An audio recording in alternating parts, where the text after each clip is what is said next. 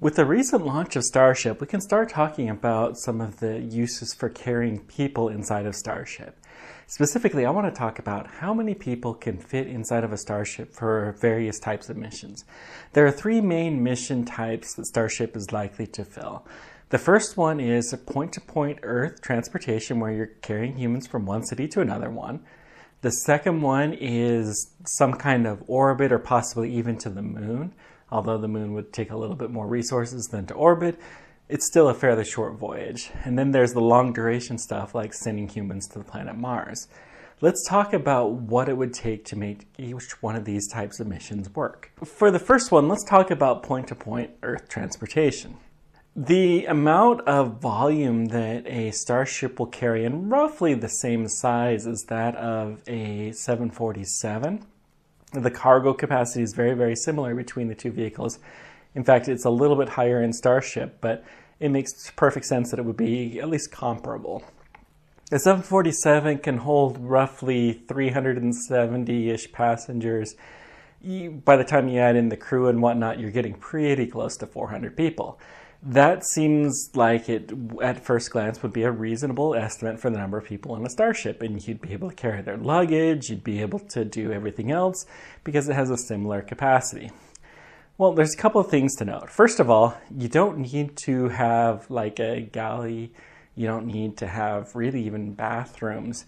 You're going to get on the thing and it's going to launch off, and no matter where you're going, you're going to be there in a matter of less than an hour. You're not going to be able to move around probably during this time at all because you're on a freaking rocket. It's going to go, you're not going to want to be able to move around. I kind of picture it like a roller coaster in that sense. You're going to be strapped in the entire time and you just have to kind of stay put and make the best out of it. So they won't have a lot of those types of facilities like you do on a commercial airplane. So that will increase the room. But what's going to decrease it is a little bit harder to explain. One of the key things when you're talking about high G acceleration, and kid you not, a Starship mission will have some very, very high acceleration. You want it to be what's called eyeballs in. So basically, it's pretty simple. It's just like the name says, your eyeballs are being pushed in. That is a good type of acceleration to have. So you're like strapped in, you may be sitting down, like kneeling a little bit, but your back, your chest is pointed straight in the direction of travel so that you're being pushed back, your eyeballs are being pushed in. So if you think a normal G-force will be eyeballs down, like if you're decelerating from a jump, then you're going to have a little bit higher G, eyeballs down, but it's still one of the better ways, but not the best way. But when you have a Starship rocket, you got two modes of acceleration you're going to have to deal with. It's very different than any other thing that's been out there. The first one is when you're on your way up. You will be accelerating upward along the direction of the rocket itself. When you're doing that, you're going to want to be strapped in so that you're laying down and facing upward. That is going to give you the best kind of gravitational acceleration. You're going to be eyeballs down force that way, and you may have some pretty significant G-forces. If you're going on a long distance trip, you may get up to 3 Gs of acceleration. That's a lot of acceleration, and for astronauts, people who train for this, the acceleration, they still want them to have it be eyeballs in. But it's something to be at least concerned of. Unique to any other type of rocket ship out there, Starship has a very different mode of deceleration. When you're in a capsule, the direction of deceleration tends to be along the direction of motion. Interestingly enough, the space shuttle, which had two different profiles as well, because the spaceship rotated between the two, it actually had the same type of acceleration. You could have a chair that was pointed in the same direction and you'd be perfectly fine, because when you're moving along this way, you're decelerating in that direction. When you're moving up, then you're accelerating in that direction. So it comes to be the same direction of your accelerational force. But for Starship, when you're decelerating, you're moving along this direction. So you're being pushed this way by air resistance, but you're in a different orientation. Rather than go through here, your acceleration is going through this direction. This is 90 degrees out of phase, and as a result, you just can't cram as many people into a Starship because you can't have such high gravitational acceleration from two different directions. It just won't work for a typical person. You're going to have to do some kind of rotation. Now, there are roller coasters that do this. There are roller coasters that you go strap in and they will sit you down, lay you down on the ground, or in some instances, they'll even rotate you and have you be facing the floor. Something like that, I think, is what's going to happen. Now, with a roller coaster, there's a little bit of difference. You'll have two cars that'll be side by side, but you don't want the cars to be able to rotate and hit each other. So you have to put some more space. You can actually put them much closer together. You just have to make sure that the heads aren't going to bonk the feet from behind them, because that would be really, really nasty. As a result, you can be pressed in there a little bit more. But what's a little bit different is the seating in a Starship, no doubt, will be different. See, when I was first thinking this, I was thinking you were going to have an entire row, and that row was going to rotate 90 degrees like about your section right here. So you were going to be facing, down, and then you're going to go up like this. But I started realizing it would take up a lot less space if you did a sideways rotation. If you're sitting upright like this and then you rotate like this, you're not taking up nearly as much space to make that happen. And I think that that is what Starship is going to do. We haven't seen anything official on this, but it makes perfect sense that they would do something like that. By taking some calculations, taking a standard airline seat and having it be able to rotate 90 degrees so that your neighbor that's on your left, let's say you're on the rightmost seat, neighbor on your left, when you rotate 90 degrees like this, then your neighbor will not be touching your knees. Then you can get a kind of sense for this, and they're going to have to probably come up with some pretty clever design. You may be in like a little capsule so that you don't bonk your legs out or something like that. I wouldn't be surprised at all if the first design for the seats in there are roller coaster designs, to be honest. But this rotating capsule, so you don't hit your neighbors when you're rotating through this maneuver, it would take a little bit more space than the width. I think instead of 6 in a line, you'd be able to fit 4 in a line. So you're going to lose about 50% of the capacity in a Starship compared to a 747. So you're going to lose about a third of your capacity by doing this compared to a 747. And as a result, I think that the capacity will go from about 400 people to maybe 250 to 300. You gain a little bit because you don't need some of those extra features, but they don't tend to take up a lot of space anyway. So we'll just go with 280 or so people. So if you take an estimated $2 million per launch, which they think that they'll be able to get that even lower, that would cost about $10,000, and this would be for a Super Heavy and Starship combined trip to get across the country with a healthy profit margin.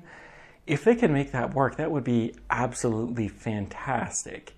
And it's possible they can bring that cost down by a quarter, which would reduce the ticket cost to $2,500 across the world. I would take that in a heartbeat. Just the sheer speed of it is incredible. If you're able to do this for a shorter trip that only needs a Starship, it doesn't need the Super Heavy booster, the cost goes down by maybe a quarter of the original cost because you're not needing nearly as much fuel, and fuel is the biggest thing, and also you're not going to have as much damage to the heat shield as you would. So that cost would probably be on the order of a quarter of the cost, $2,500 to start with. Across the country type of trip, that's definitely on the expensive end, but it's in the realm of a first class ticket, and for the speed and novelty, shoot, sign me up. I would totally do that once they actually are able to do that at least once in my life to see how that goes. If they reduce it by a quarter, $600 is not that terrible. Across the country, it usually costs around $300 when you're not in the COVID season, so $600 is totally reasonable. it'll open up a vast, vast amount of travel to the entire world. Now let's start talking about the orbital missions. Now, for a short-term orbital stay, you're going to be docking with some kind of a space station. You're going to want to be able to move around at the very least. So you're probably going to cut down the number of seats drastically. The number 100 has been tossed around for 100 people to orbit in a Starship, and I think that is totally reasonable for a shortish duration mission. Even if you're going to the moon, you could think of it like a train transportation. And one of the cool things with going to the moon, you wouldn't have to do that seat rotation flip. Your seats could actually be in the same orientation, and the seats are going to be closer to a bed type of configuration anyways. But on the moon, you're going to use your rockets to do all of the deceleration, so you never have that side-on impact that forces you to rotate by 90 degrees. You may even be able to fit more people on there as a result. Although you probably want to have the contingency to land back on Earth if there's ever an issue. Still, I think it's totally reasonable, 100 people on there. You're going to want something that's closer to a train track model. You'll have some people who will want cabins. You'll have to have a much, much larger galley than you would typically. But for a transcontinental flight, it's not uncommon to be stuck in the same seat for 12 hours or longer. And while it's not fun, it's something that you can totally get used to. And honestly, if I'm going to be in space for 12 hours, I'm going to get out of the seat and experience that zero gravity and go floating around just once. Because you gotta, right? You just gotta. Now, when you're going to Mars, that's going to be a multi-month trip. The shortest time span that's been talked about is 3 months. And for the first ones, you're realistically going to be closer to 6 months. That's a long time to be in a seat. You may be comfortable in a fairly small space for a few days, but you're not going to want to be in that small of a space for a long time. And even 100 people, you basically take an entire row of a 747, and that's how much space that you have as a person for 100 people. And I'm only talking about half of the row. The other half that's on the other side of the aisle would also be their own entity. You're not gonna want to do that for a long duration voyage. So when you're heading towards Mars, you're gonna want a cabin. Everyone's gonna be there. The closest model I think to that is the cruise ship model. Now, if you go on a budget cruise ship, so let's say Carnival, just because that's the one that I'm the most familiar with, you'll have a cabin that is pretty small, and you'll have a bed, you will have a little nightstand dresser type of thing, and you'll have a little bathroom that will be to yourself. The cabin space in a typical cruise liner these days is on the order of 30 cubic meters. So if you were going to just put the cabin alone without anything else, you're talking only being able to fit 30 people. Now, this isn't realistically going to work. First of all, you're not going to need as much space in space. You don't really care as much about the space above you. The typical sleeping quarters on the International Space Station are about 1 meter wide by 1 meter by 2 meters tall. They fit into a standard rack. They work really great like that. They have 4 of them on the American side. The Russians use a little bit different design, but that's how they're able to fit everyone in there. For your sleeping space, that seems reasonable. You may want a little bit of extra private room, but you're gonna have a lot more space that is crunched up than you would even on a cruise ship. I imagine that they'll have 2 of these that are put together. They'll have a little bit of a bathroom. But you're going to be pretty crammed in there, I think, if you're going to fit 100 people on there like Elon Musk has talked about. If you think about it, 1,000 square meters, 100 people means 10 square meters. That means 2 meters by 2 meters by 2 meters. And that's how much space there is per person on the entire spacecraft. And you're stuck there for at least 3 months. That doesn't even take into account your seat, which, granted, with the rotational thing, your bed will probably double as your seat. That seems like a very, very cramped space. This actually violates the NASA guidelines for long duration trips, which suggests something on the order of 40 cubic meters. And I'm going to use cubic meters for those of you Americans out there. You can think of cubic yards, and they're close enough where you can kind of get an idea. On a cruise ship, you have a whole lot of other things. I've actually taken the volume of some of these cruise ships that they're able to have their internal volume, and per passenger, they typically have about half of it in their cabins, and about half of it is the rest of the stuff that's there, between the galleys for cooking food, the lounges, the entertainment venues that they have, and so on and so forth. And I imagine there's going to be a fairly similar model for a Starship. It just doesn't seem that realistic that you're going to cram that many people in.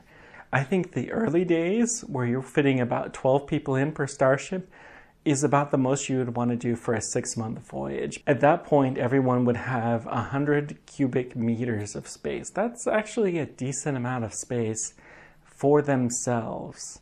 And you're going to be able to move around and get things done. A lot of that's going to be taken up by food and supplies too in the early missions. Probably half of the volume on there will be taken up by the supplies that they need in the early days. That's also something to keep in mind with the Starship missions. You may not need to carry all of the supplies for once you land there, but you definitely need to carry your food that you're going to eat on your way there. You need to carry the water. The water can be recycled, the air can be recycled, but you'll need a lot of stuff in there. So I think for the early missions, I think 12 is a reasonable number. I think 30 to 40 people on a mission to Mars that's 3 to 6 months is fairly reasonable. And no doubt, like the airline industry, they'll try and cram people in more so that they can reduce the seat cost and be able to get more. But if you're going to be on that thing for 3 months and you're paying $200,000, you probably want at least a little bit of elbow room. So I don't really see ever having 100 people on a single Starship. I could see if you have one of the double wide ones that's 18 meters wide like they're talking about. Yeah, no problem. 100 people, maybe even 150 people. But unless you're doing some really, really fancy hijinks like hot bunking people where you're sharing your bedrooms with people at different times, it's just not going to work out so well, I think. And, you know, it is a long trip. And granted, I'm sure that when they get to that point, people are going to be more than willing to do it. But you still got to survive the voyage.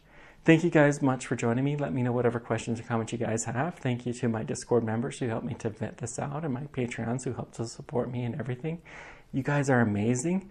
Thanks to everyone who likes and subscribes. And until next time, keep on tracking. Take care, guys.